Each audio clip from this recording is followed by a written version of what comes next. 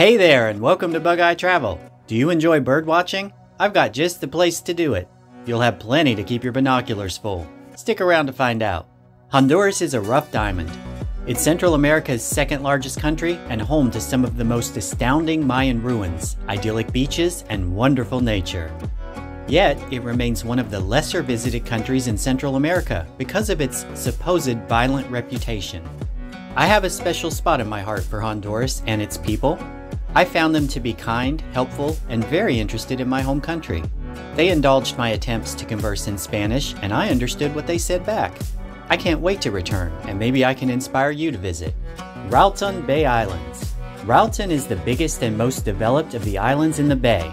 Once a closely guarded secret, it's now a cruise ship port and a popular holiday destination, especially for avid divers and snorkelers.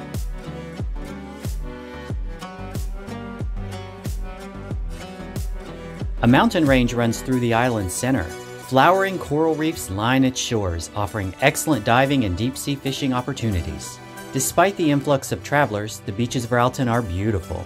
Clear waters, swaying palm trees, snorkeling, and plenty of shops and restaurants nearby.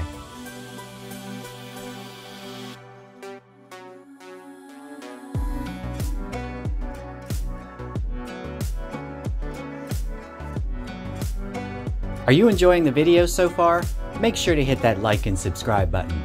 Utila. Utila Island is remarkable for its beautiful white sandy beaches. Pristine snorkeling and diving conditions make it one of the most popular places to get your diving certification. If diving is low on your agenda, the island is famous for its laid-back vibe.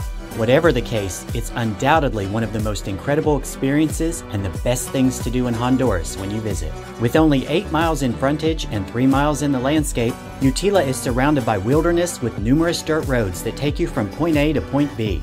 It's also the most budget-friendly of the bay's islands. Locals gather in the main Utila settlement to compete fiercely in domino games, and tourist shops and diving centers dot the streets. Enjoy fresh seafood and traditional Honduran cuisine at one of the trendy waterfront restaurants. You can also get up close with the island's wildlife at the Iguana Research and Breeding Station. Dive operators also offer the opportunity to dive or swim with whale sharks. These gentle giants can often be seen in the waters around the island, especially from March to April and August to September. Lago de Yojoa. Along the principal road between Tegucigalpa and San Pedro Sula are Lago de Yojoa, the largest natural lake in Honduras and a paradise for bird lovers. Over 480 species have been sighted here, including whistling ducks, northern jacanas, and corncrakes. Multiple national parks dot the region. There are tempting waterfalls for splashing and archaeological sites for exploring. It's truly one of Honduras's best things to do. Lago de Yojoa is the ultimate place to explore nature. Rolling green hills, verdant fields, and rushing rivers will keep you busy for days. A trip to Honduras is sure to be action-packed and full of adventure. It's your turn to choose your favorite activities and start planning your trip.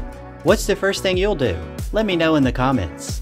Subscribe and turn on notifications so you don't miss more travel videos of fantastic destinations worldwide. Be sure to check out my Iconic Islands playlist for even more inspiration. Thanks so much for watching, and I'll see you in the next video.